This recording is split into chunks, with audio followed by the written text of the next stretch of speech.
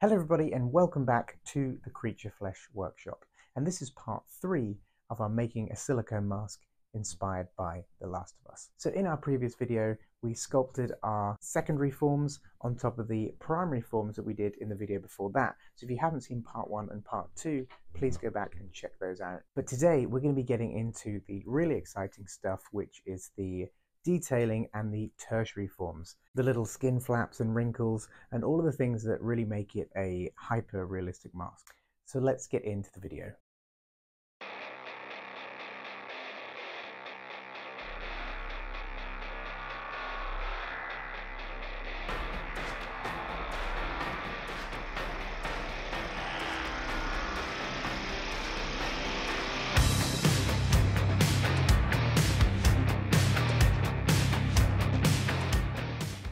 So this has got to be one of my favorite parts of the entire process. You've taken all the effort to lay down the primary forms, the secondary forms, get a really good foundation. Now we can start to have fun and play around with some of the details. And that's when you can really start to see the finish line. So I'm going to be using several different tools that you've probably seen before if you've seen our previous videos. We're pretty much done with our big clay ribbon tools, so we're going to start using some of our finer detailing tools. So we've got things like these dental tools that are actually really good for getting into the finer crevices and cracks and making all of those wrinkles. And we've got our smaller clay ribbon tools, which again are great at sculpting those smaller tertiary forms. And then we've got our dotting tools, which are these little guys here.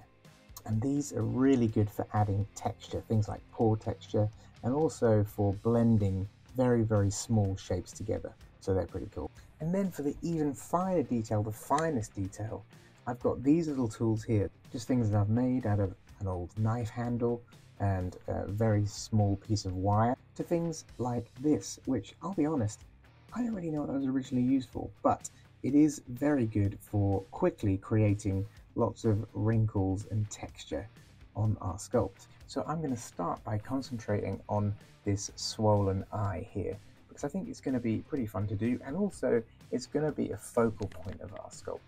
So I kind of like the way it looks already, but I just want to make it look a little bit puffier and then start to add a little bit more detail and smoothing it out and finishing it off. So I'm going to take some smaller pieces of clay and just start to build up this crease, this line where that eye is swollen shut.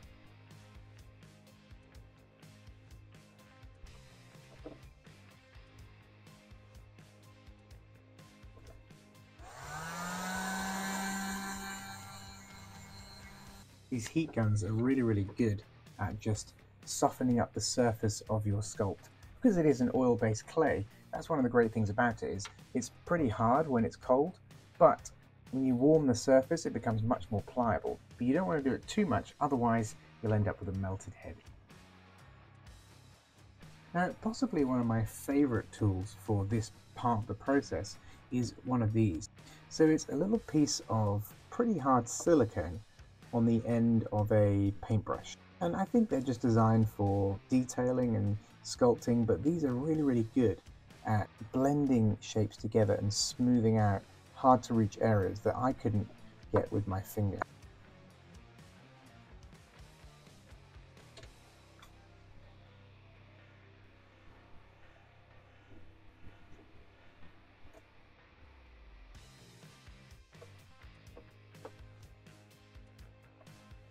So another technique that I like to use is to get some of this, just a piece of plastic. So it has to be fairly thick plastic, the kind of thing that a little bag that you would get a delivery in or something is made out of. But once you've got one of these and then one of our fine tip tools, we can place it over our sculpt, and then we can use that to create deeper wrinkles. Now the reason we're using this piece of plastic is because if we were to just use the sculpting tool, that would leave a crater in whatever we're sculpting, and that's not really the way that wrinkles work. If you look close up at a wrinkle, and I've looked at a lot of wrinkles, you'll notice that the skin on either side kind of dips into that wrinkle, that crevice, and what it's not is like a big kind of crater. So that's what this does. When you place the plastic over top of the clay. As you run your tool along, it pushes that plastic into the clay, making this kind of nice wrinkle shape. Okay, so this is probably the most fun part of the process, but it is also the most time consuming. So I think we need a time lapse.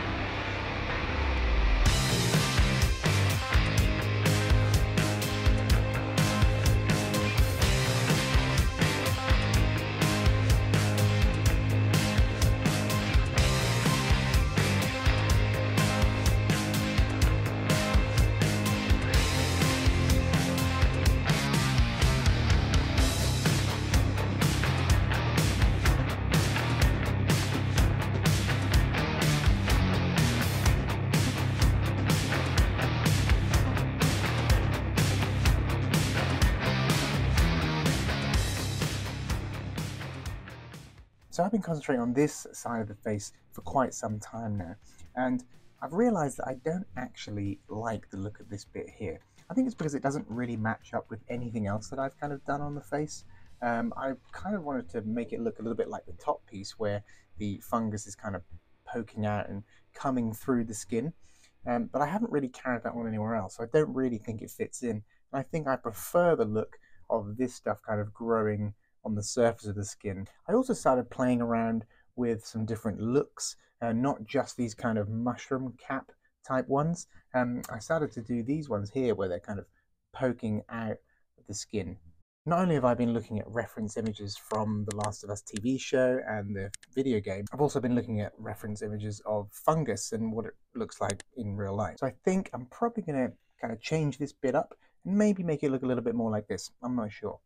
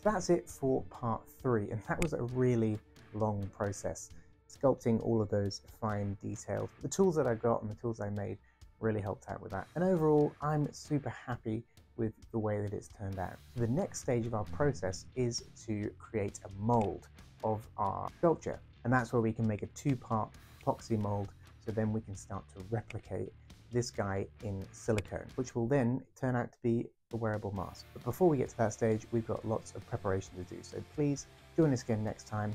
And as always, thanks for joining us. We'll see you on the next one.